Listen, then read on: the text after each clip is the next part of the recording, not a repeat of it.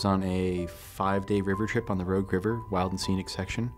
And we came up to scout Blossom Bar Rapid, and this part of the rapid is called Picket Fence.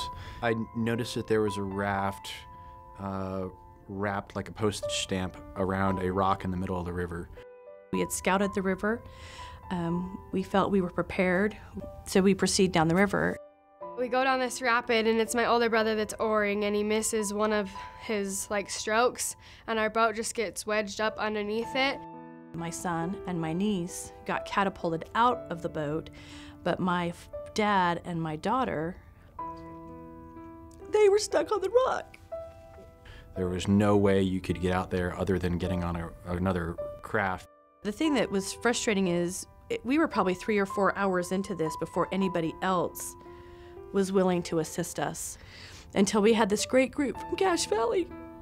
So I offered some help, and we set up a Z-drag, a rope and pulley system. And then we saw Norm, and he has just one of those clips, and he clips it on his vest and just zip lines out there. Don't see that every day. And I was like, oh my goodness, this is stuff that TV's made out of. We were probably out there for, I don't know, 6 hours or something. The only thing that they had broken was one of the oar locks. And he made sure that we had an oar lock, that we could still continue to oar. Norm brought in a different perspective and his expertise and his knowledge, and he came up with some ideas that we hadn't really thought about.